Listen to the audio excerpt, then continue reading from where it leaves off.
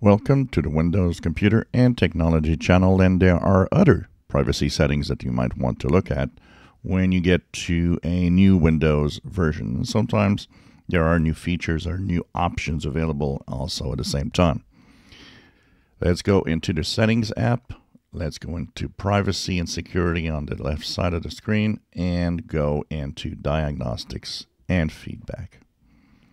This has its own set of things that you might want or off.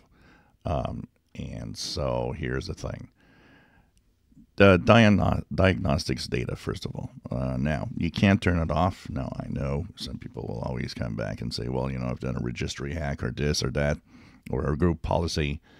But here we're in the realm of regular folks, for the most part, that don't really know how to do things like that. So we'll keep it simple.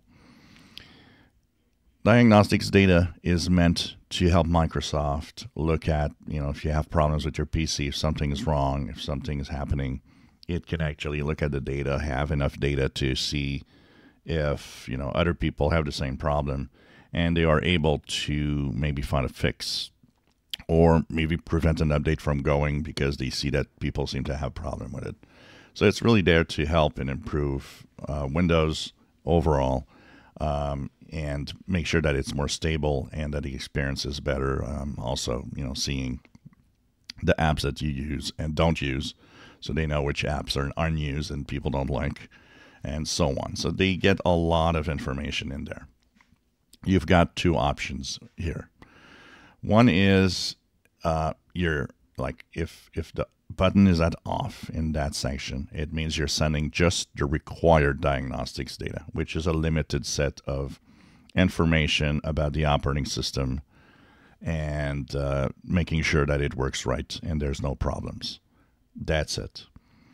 If you turn it on, then you start sending optional diagnostics data, and this means you're sending a lot more information, including websites you browse. And I mean, that's big snooping, big time. So the recommendation, of course, is to keep this off for the most part. I'm not sure if it's off or on by default, but maybe keeping it off is not a bad idea.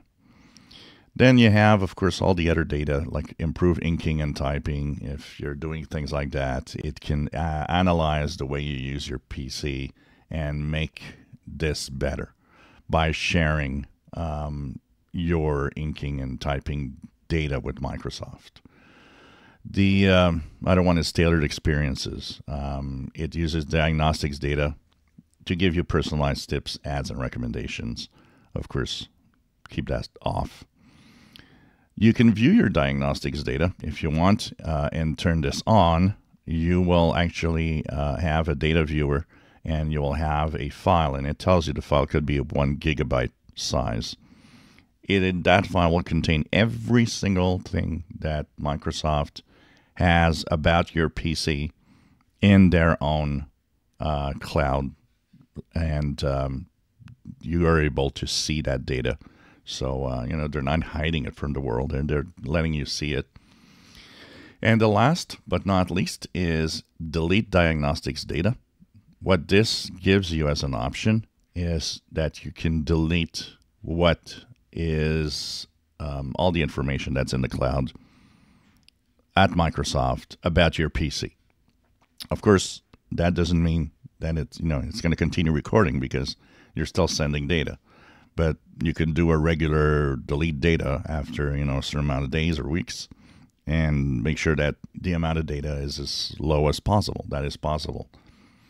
You can also go to the privacy dashboard. Microsoft has a privacy dashboard, and that privacy dashboard gives you all the details, even more about what is known about your computer and so on. So you can go and check it out. Microsoft does show you everything that they have about your PC. And finally, there's the feedback frequency, which is sometimes a pop-up can appear and say, do you like this app? Do you use it? You want to give us a little details? Take a few seconds or a few minutes to give us details about, what you like, don't like, and so on. So you can have it automatic always, once a day, once a week, or just say never and never get feedback to give away to Microsoft and a pop-up will not show. So these are the options available to you in the diagnostics and feedback. If you are enjoying my videos, please subscribe, give us thumbs up. Thank you for watching.